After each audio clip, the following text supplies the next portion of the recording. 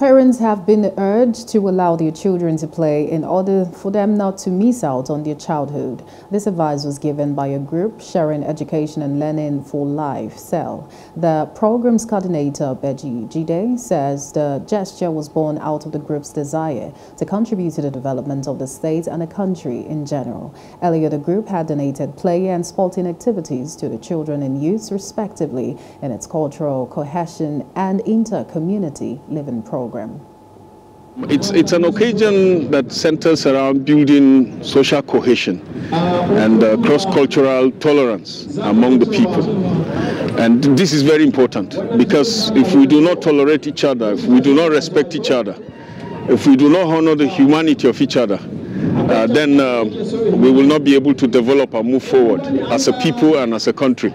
I always want people to understand that humanity comes first before religion.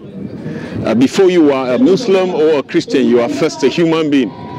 And therefore, let us learn to go beyond our religions and our tribes and fellowship and relate with each other, respect each other, and build each other up.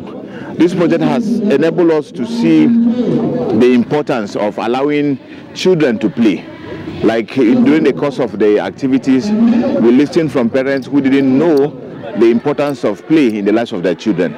Few months down the line, we returned yesterday and we could hear from parents how their children are positively engaged and how they're able to use their energy positively now.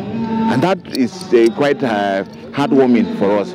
We are hoping that as we allow them to continue to live the proceeds of this project, we'll see a lot of change and a lot of positive development in the lives of the children and that of everybody in this camp. Hello, hope you enjoyed the news. Please do subscribe to our YouTube channel and don't forget to hit the notification button so you get notified about fresh news updates.